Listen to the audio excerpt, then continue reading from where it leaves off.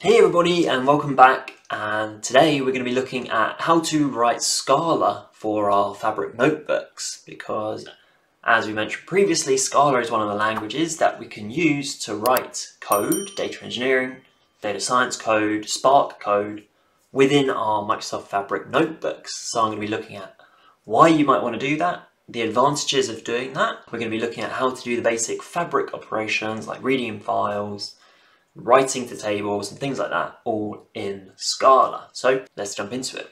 Okay, so I wanted to start off just with some background really, and I think it's important to know that Spark itself, as an application, as open source code, is written in Scala. And that Scala code is compiled for the Java virtual machine. So these are the two elements that you really need to know. Spark is written in Scala and it runs on the Java virtual machine. So if you're coming from the world of Power BI and you know some SQL maybe, and the thought of learning Python is a bit more appealing to you than learning Scala, just beware that there are some trade-offs, because when we write Python in our Spark notebooks, what is actually happening there is a bit of translation going on. So there's a library called py4j, which is basically the bridge between Python and Java. So whatever you write in Python, it has to translate that into something that is digestible in terms of like Java objects that Spark can understand under the hood. And that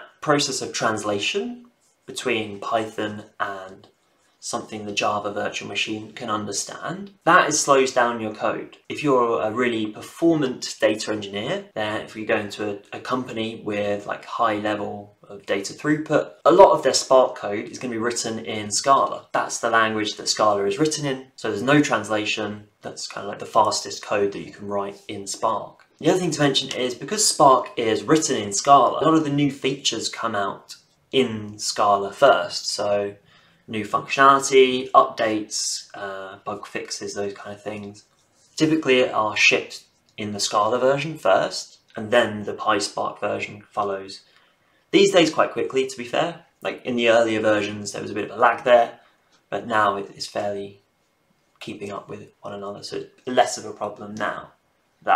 So now we understand a little bit about Scala and the importance of Scala to Spark and the world of data engineering. Let's have a look at how we can do some basic operations in Scala. I know most of this course we've been focusing on Python because it's a bit more accessible to most people in the data space, but let's just go through a few lines of Scala just to understand how to do the basics in a notebook. Now the good news is, from the syntax that we've been learning for Python, the syntax for Scala is actually very similar, at least to do the kind of core operations that you want to do. So what I've done is I've just got 4 or 5 code cells here to do some of the basic stuff that we've been doing previously in our other videos in pyspark. So at the top, we've got a spark.read.json, and we're just reading in that JSON file, which is one of the JSON files we used previously in our course. And the only difference here is this assignment. So we have to specify that it's a val. You know, in Python you don't need to specify, but in Scala, because Scala is a statically typed language, we need to define exactly what that variable is. So if we run this, okay, so here you go, we just displayed this df_json. I had to change the name to df_json just so that we're clear where that's coming from. And so this is the results. It's the same as our pyspark notebooks, it's exactly the same. Now one thing that I didn't mention is you need to tell Fabric, the notebook, which language you want to use, and you can either do that at the top. So if you do that at the top, it changes the default language for that notebook. So up until this point we've been using pyspark and Python, but if we change that to Spark Scala, that's going to change the default code cell to Scala, and you can see that in the bottom right hand corner here we've got Spark Scala here. So that's showing you what language is being used in this code cell. So that's how to read some data from a file. We can also do some very basic reading data from our Lakehouse tables, and again you can see that this is identical, the syntax here. So it's spark.sql.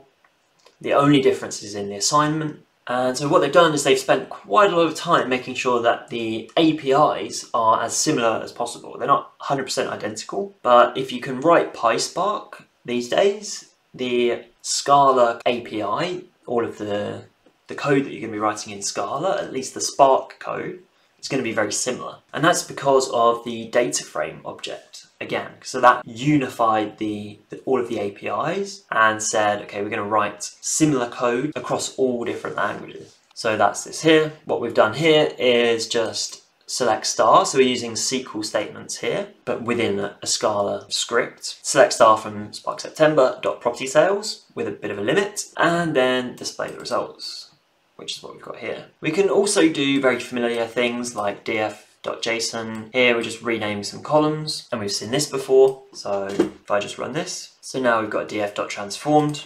So if I just display that, it should be the same, just with different column headers. Yeah, there you go. So you've got sale price USD like that. And in a similar method, we can use the DataFrame.write functionality. And it's exactly the same syntax. We're just writing to a delta table here. So that succeeded. And this is this property sales Scala. So I've saved it as a table and I've called it property sales Scala. So it's very basic, this kind of introduction to Scala. But the key points are that we can write our notebooks in Scala and it's likely to be faster in execution.